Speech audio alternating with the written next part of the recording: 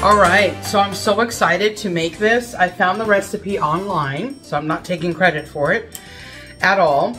But what we're gonna do is we're gonna make a no-bake eggnog cheesecake. So hold on, don't shut it off because you don't like eggnog. Even if you don't like eggnog, you're gonna love it. So, I personally love eggnog. It's an indulgence. I know last year, I didn't get any eggnog. This year though, I decided I'm gonna splurge. So, what we're gonna do, now there's different ways you can do this, depending on your budget. My budget is get the honey grams, food process it, and make your own crust. Or you can simply buy the pre-made graham cracker crust, or you can also buy the pre-made crumbs. Whatever is in your budget, you go for it. Kim's budget is make it. So it's really simple and easy. What I do is I pre-crush this a little bit, and then I pour that into my food processor. I already have some mixture here. So you're trying to yield, sorry, there's noise there. Let me do this first. You want to yield about 3 cups of graham cracker crust. So, which is going to be probably like, 3 sleeves are going to get you over 3 cups. So really, I would say if you do 1 box, it's going to yield you a little over the 3. So what we're going to do is we're going to process this bad boy and make ourselves some cheap crumbs.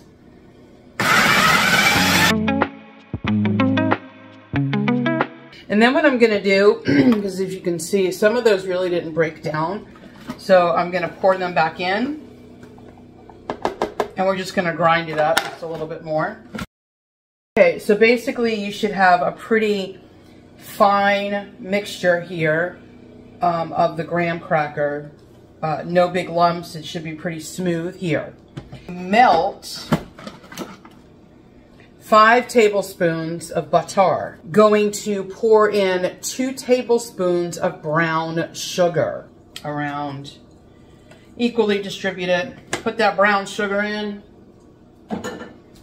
Now I'm going to put the lid on. Because as with any handy dandy food processor, you can go ahead and just add the liquid into that. So I'm going to put this on high. So once all of this is beautiful, it smells so good. You can smell the graham crackers and then the brown sugar and the butter. We are going to take our 3 cups and we're going to, I'm emptying it right now into my little Tupperware.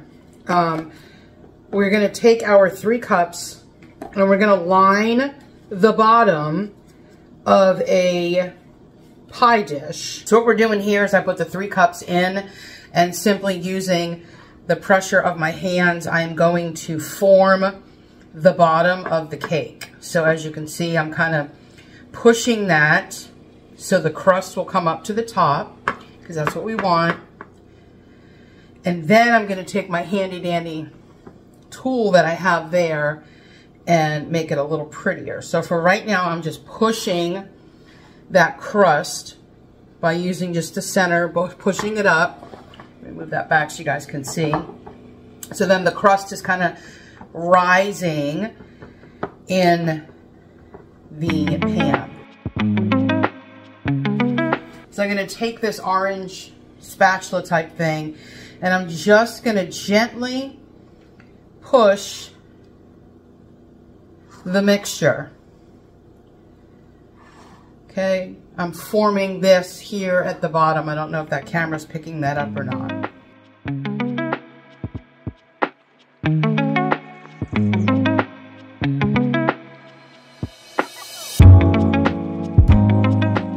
It's gonna come over too, but not that high, but everything looks really good around. I'm gonna put this in the fridge and I'll be back. Okay, so now we've got the best part that we're gonna make, and that's the cheesecake part. So we've got 16 ounces of heavy whipping cream. I've got 1 cup of sugar. I've got 1 teaspoon of rum extract. However, if you have actual rum at your house, go ahead and use a half a teaspoon. I'm not going to buy a bottle of rum just for a half a teaspoon because I'm not going to drink it. Then we're using, of course, the main ingredient, eggnog. So you want it about a half a cup of eggnog. Then we're going to have here, we've got a 1/4 teaspoon of cinnamon. And then we have a half a teaspoon of nutmeg. And the final ingredient is actually in the bowl. I have 16 ounces, which is 2 packets of softened cream cheese. It's in the bowl. So what we're going to do now, and I'm not going to play it because it gets loud. So in the bowl, the first thing we're going to put in is the cream cheese and the 1 cup of sugar.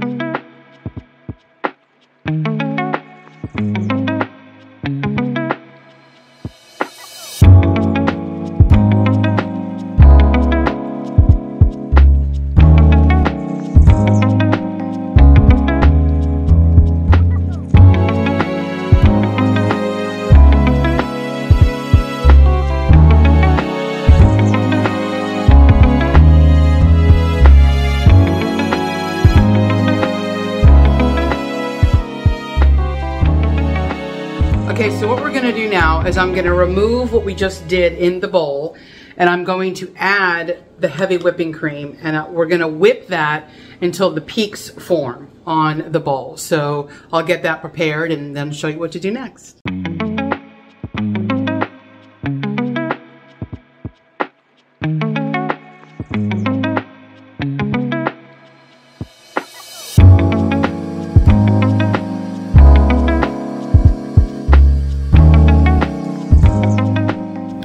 So now you'll know if your peaks are beginning to form because it's getting a little thicker. So I probably ran this maybe like 5 minutes or so, but you'll know that your peaks are forming because when you take it off of the spindle, or if you're using a handheld mixer, same principle. So I'm going to lower the bowl, but you can see literally inside the bowl, if I were to pull this contraption off, I now have peaks that have formed. That's basically what that means when they talk about peaks being formed. It is a peak that you can make within that. I'm gonna lick this, you know that, guys, because that's what I used to do when I was a kid. You lick the bowl, right? Oh my gosh, it's so good. Now this is our eggnog concoction. So if you want to do, before you fold it in, taste test to make sure, do you have enough rum flavoring? Do you have enough cinnamon, nutmeg to taste it? I certainly don't drink rum, so I can definitely taste the rum. But anyway, now I'm going to take this mixture and I'm going to put it in this whipped cream. Man, that tastes good.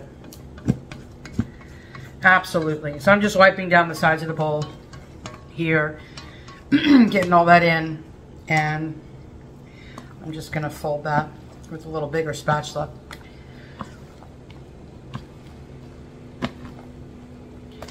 So I think that's pretty good and folded. So again, you don't want to stir this, you just want to fold it. So that's all we're doing.